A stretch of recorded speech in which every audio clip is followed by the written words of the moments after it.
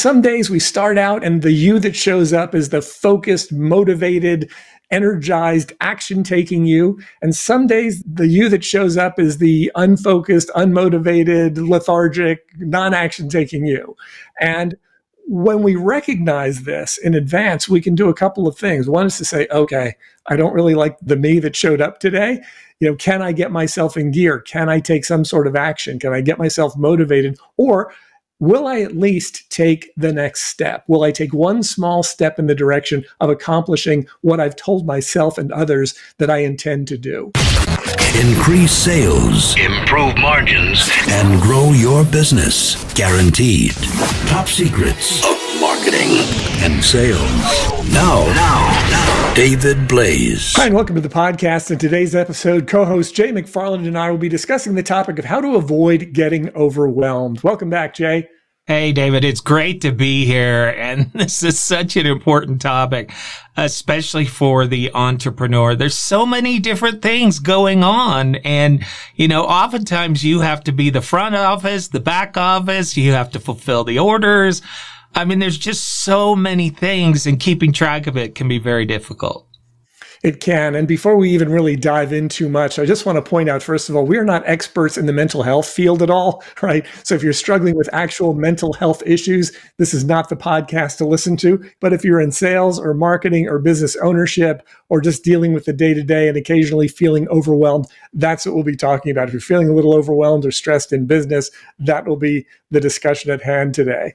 And yeah, as you were saying, Jay, I mean, most of us have this situation at one point or another when you're in business, particularly when you're in sales. It's easy to feel overwhelmed on some days. It's like, oh, I don't feel like making the calls, or I'm struggling with this, or I'm struggling with that. And just that thought alone can stop some people in their tracks and cause them to not move forward.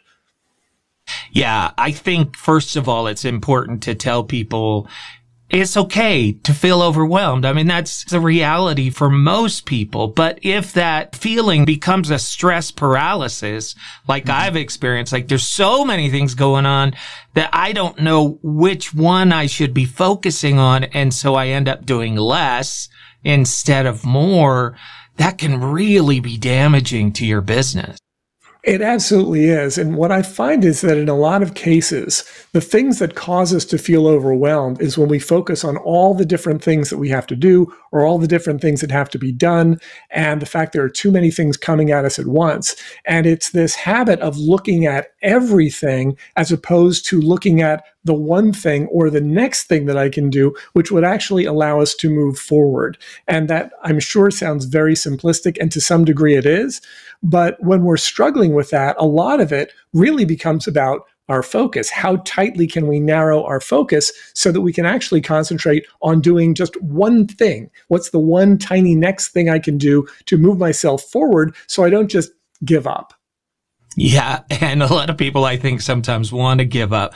But I think it's really important to do some work in advance here. If you don't have a list or a plan that talks about all of those things that need to be done and maybe prioritize them, if you don't have that done, then it's going to be very hard, like you said, to say, what is the one thing I should be doing right now? Because you haven't taken the time to plan ahead and even know. So then it becomes squeaky wheel gets the grease, right? And sometimes that squeaky wheel is just the last thing that you should be doing. Yeah, that is exactly true. And it happens to probably all of us at one point or another, where there are a lot of things to do. And like you said, whatever's making the most noise, whatever's rattling our cage at the moment gets done, when in actuality, that might be something that either shouldn't be done at all, or it should be something that should be prioritized or deprioritized to move down farther on the list. I think it's also important to understand that all of us have good days and bad days. And whenever we make life-altering decisions on bad days, it's usually not a good outcome. So part of it also is just recognizing when we're having the kind of days where we are feeling overwhelmed, when we're feeling like things are too much, and then maybe just sort of holding off on making big, important decisions until we feel like we're in better control of our thoughts and our direction and our focus.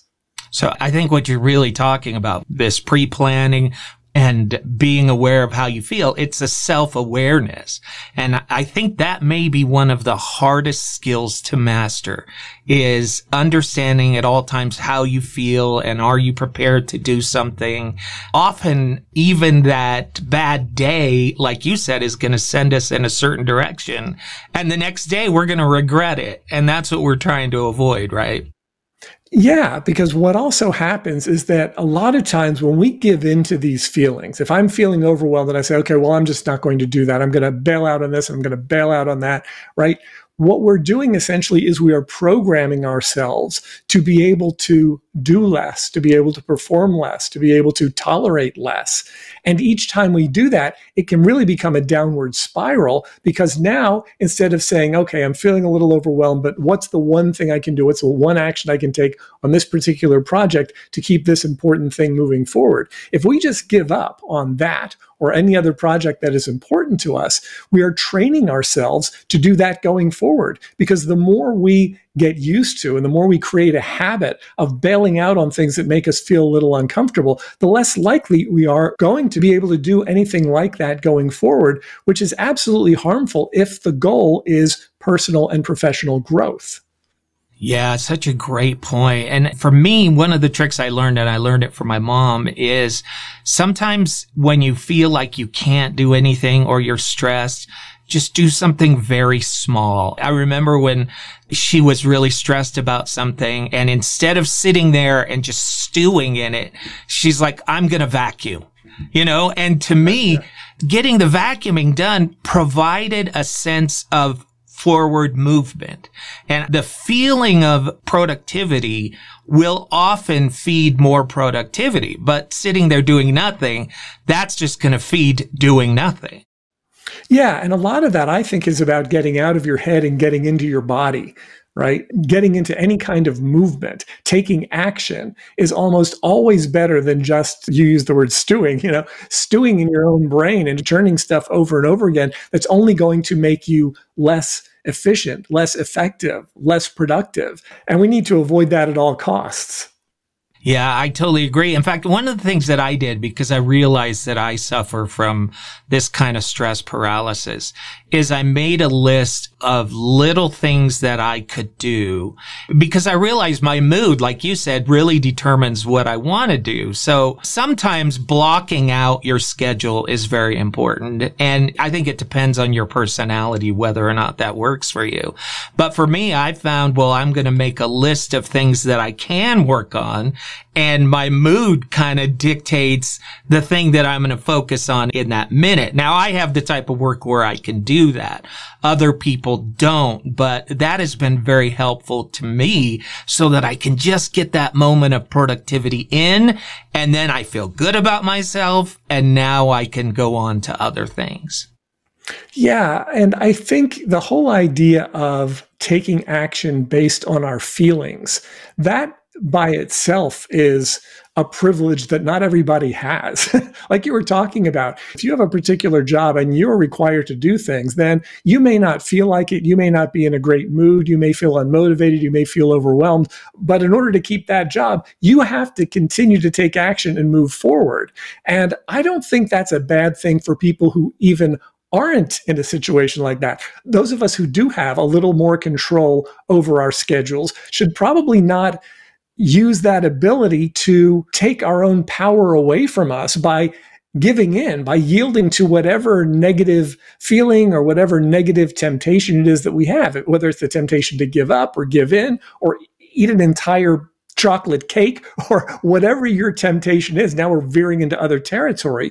But I think that sometimes people look at overwhelm in business as being separate or different than any other type of either not wanting to do something or wanting to do something.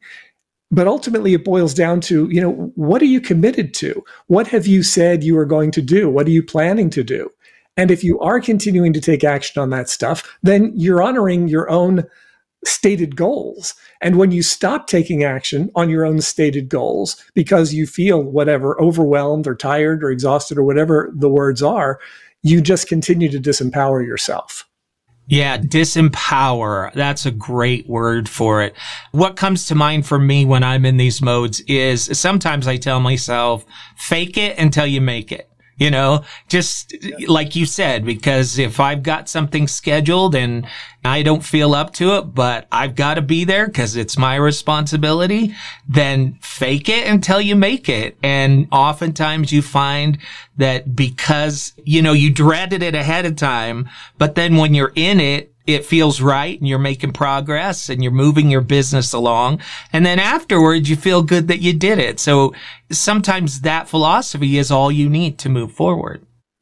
Yeah, and recognizing which you is showing up on any given day. Because some days we start out and the you that shows up is the focused, motivated, energized, action-taking you. And some days the you that shows up is the unfocused, unmotivated, lethargic, non-action-taking you.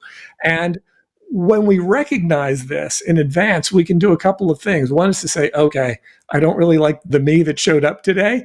You know, can I get myself in gear? Can I take some sort of action? Can I get myself motivated? Or will I at least take the next step? Will I take one small step in the direction of accomplishing what I've told myself and others that I intend to do?